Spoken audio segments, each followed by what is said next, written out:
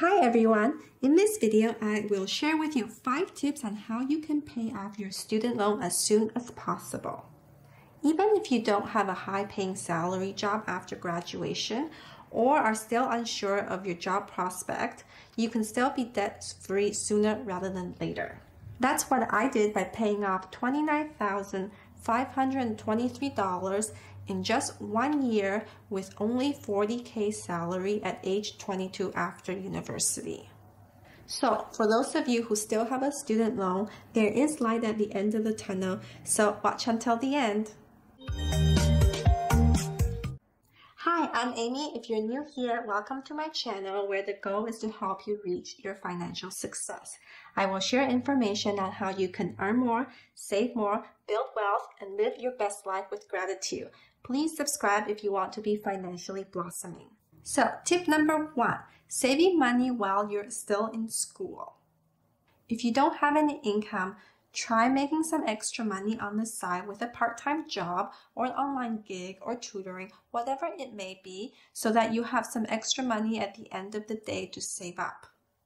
So during university, I had 2 part-time jobs where one I was an office assistant and the other one I was tutoring. Basically, I worked 20 to 25 hours a week and I made around $200 to $300 a month. It's not much, but every little bits do add up. Then I opened a high interest savings account, which I remember it was about 3 to 4% back then, which I don't think you can get that anywhere. You just have to look around. And I put that aside and I wouldn't touch that because I knew that was the money I need when I graduate so that I could pay off my student loan. You may think that $200 or $300 a month isn't much, but if you think about it over the 3 to 4 years of university, I basically ended up saving around $8,000 at the end of my 4th year in university. Mind you, I did have a full-time job during the summer because I wasn't taking any summer courses, so then I was able to save up, earn more, and save up more. So if you have spare time, especially during the summer, try to get a full-time job, earn as much as you can, and then try to balance by saving half of it or more, and then spending the rest on, say, traveling or something that you really want to do because you only live once. Always remember your savings goal so you're not just blowing your money away. So when I graduated, I had $8,000 saved up from all these years of working. And basically that brought my student loan from $29,000 down to $21,000, which is a huge bonus for me. Having a savings mindset and a savings goal is very important. Keep that in mind. For me, I wanted to save as much as I can because I actually got anxious thinking about my student loan when I was still in school because I wasn't sure what job prospect I would have after graduation, given that I majored in psychology. I got a Bachelor of Arts in psychology. So with that, you don't really get far. So I thought, okay, I better start now just in case. I also had to thank my parents because being Chinese, they just kept telling me to save, save, save. So I had that mentality growing up that I just need to save for a rainy day, and that's exactly what I did. Comment below if you have Chinese parents who keep telling you to save. And you should really thank them because it's a great habit to have. And if you don't have the savings mindset right now, it's okay. You can start developing one now by understanding why you want to save, how much you want to save, come up with a plan and stick to it. Tip number 2, living frugally. This applies both while you're still in university and after graduation. As a poor student, I didn't have much money, so I basically was living quite frugally, always watching where my money is going. So I started the habit of tracking my expenses. Being the nerdy me, I created an Excel spreadsheet where I tracked all my expenses, and I even had different categories I would put them into, so they all tally up at the end of the month, so I would know exactly how much I spent in different categories. I actually had fun doing it because I felt like I was in control of my own finances. Comment below if you're like me, you have an Excel tracker to track all your expenses. Then after graduation, I continued to live quite frugally as well, but now I am making $40,000 a year. I can actually spend a bit more to enjoy life. With $40,000 in salary, and after deduction, it's about $32,000. So I would have about $2,600 a month to spend, and I would put $1,500 towards my student loan repayments. I was able to do it by keeping my expenses really low. For housing, I moved out and I had roommates. So basically I was paying about $600, sharing a room with others, and basically it included all the utilities and wireless internet as well. I mean, it was pretty cheap. I was able to find that rate because it was an older house, so I was good with it. As for food, I cooked most of the time at home, or I would do meal prepping where I would cook batch of food on Sunday so that I would have food for the rest of the work week and I wouldn't end up going out to buy food because there's nothing to eat at home. A savings advantage for me is that I don't eat much meat, so my grocery bills are actually quite cheap on a monthly basis. About $100 or so, or $200 max. And then plus eating out, I try to minimize my eating out.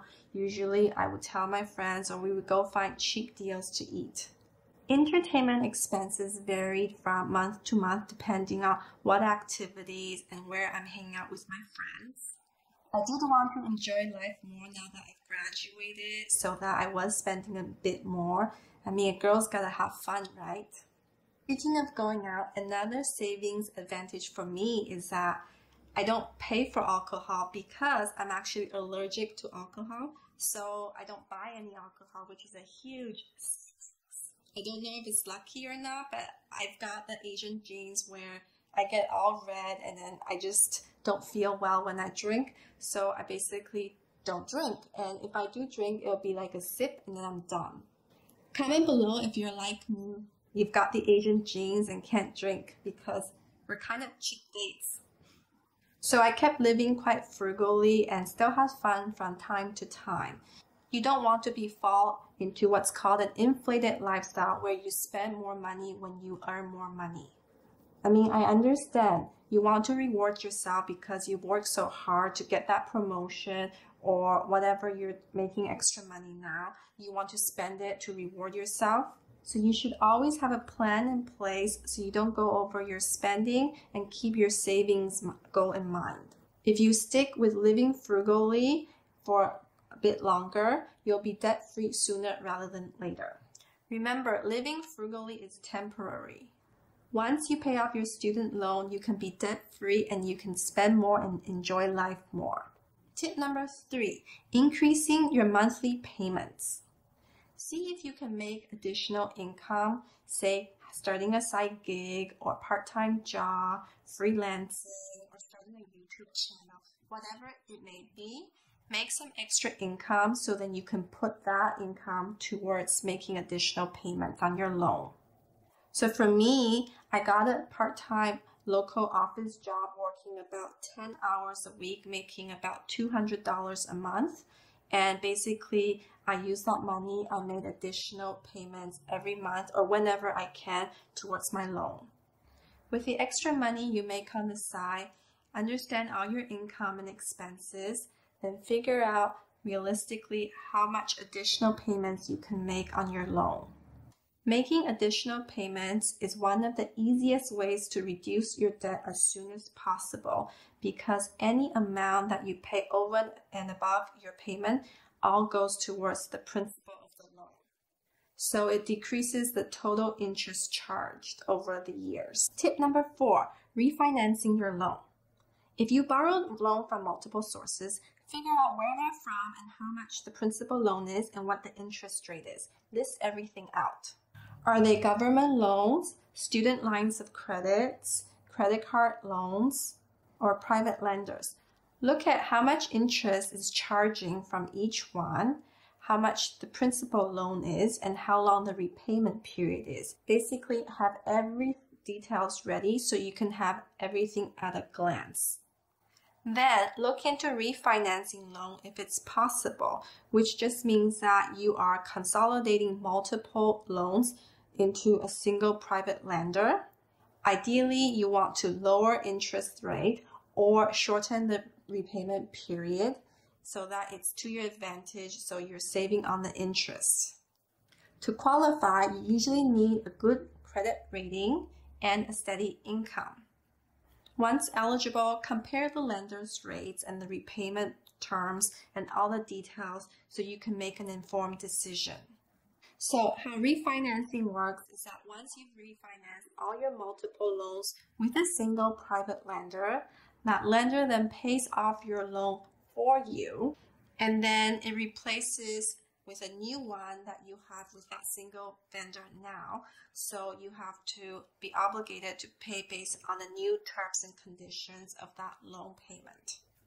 Refinancing can be a good option if you're able to lower your interest rate or have a shorter repayment period, which means that you'll save quite a bit on the interest charged over the years. For me, both of my loans were government loans, so there was no refinancing option available. If you want to refinance but aren't able to do so, then that brings me to tip number 5, which is to prioritize paying down your high interest loans first. Tackle the high interest ones first. Now that you have a list of all your loans and all the details like the principal amount, the interest rate, the repayment terms, look at the high interest rate ones and see if you can tackle them as soon as possible. This way, you will minimize the interest you have to pay over the years.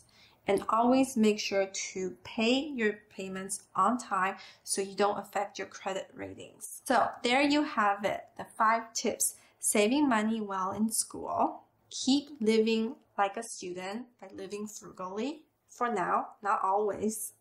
Make additional payments. Refinance your debt if possible to a lower interest rate. Tackle the high interest loans first. So I was super happy and grateful when I finally paid off my student loan in 1 year. It's actually 13 months to be exactly. I didn't have a high paying job and I was still able to do it. So I'm sharing this because if I can do it, you can do it too. Paying off student loan may feel slow and daunting, but you have to face it and tackle it. Yes, it's a real burden and can be stressful at times, especially when you don't have money and you have bills just piling up.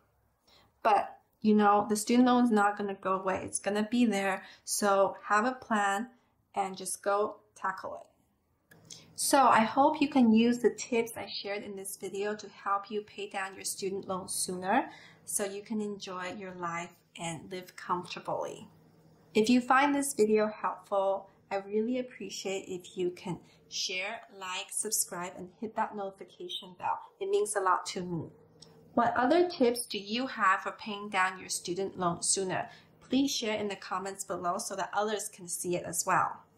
And now check out this video on how you can save money fast and how I was able to use these tips and save 65% of my income. As always, thank you for watching. I appreciate you. Have a great day and financially blossoming life. I'll see you in the next one. Bye.